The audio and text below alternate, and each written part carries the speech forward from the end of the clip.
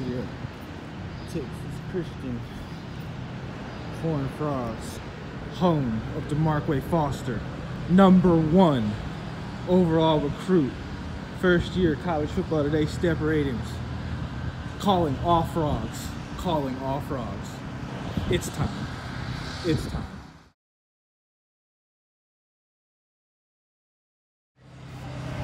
We're here at Texas Christian University, home of #1 overall recruit at college football today, Daimarqua Foster.